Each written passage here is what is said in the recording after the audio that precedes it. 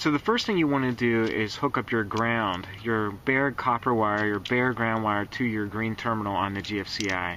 And then what I did is I hooked up the neutral second and the hot third to the, in this case, the line terminals on the GFCI. Now what I want to do is hook up the neutral to the load. I have load wires that are taking electricity from the GFCI into the house to another outlet.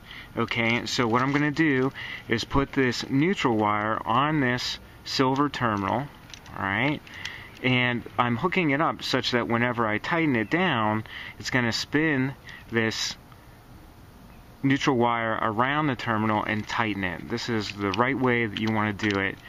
Otherwise, the wire could come off and you could have a really bad electrical situation in your box and somebody could get shocked. So do this for the neutral wire and then do it for the hot wire as well.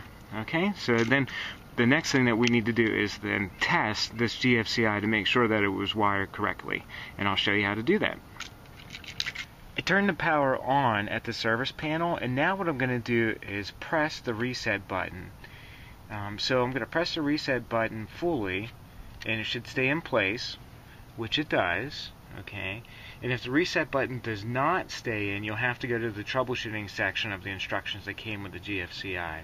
Now, if the reset button stays in, I'm going to plug, or you should plug in a lamp or a radio to see if power to it is on. In this case, you can see the power to this lamp is on.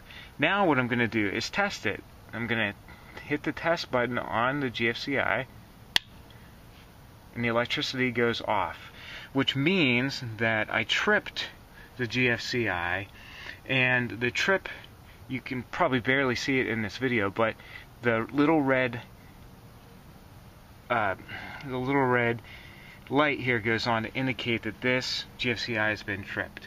So if you press the test button to trip the device, this should stop the power flow of electricity to the lamp or the radio, and the GFCI's red trip indicator light should come on. Now, if the power stays on to your light bulb, now you have to again go to the troubleshooting directions of the GFCI because there's something incorrectly wired, or there's just something going on with how you installed the GFCI. So I hope this helps out. I feel fortunate because I did guess right, and my line and my load were correctly assumed by me.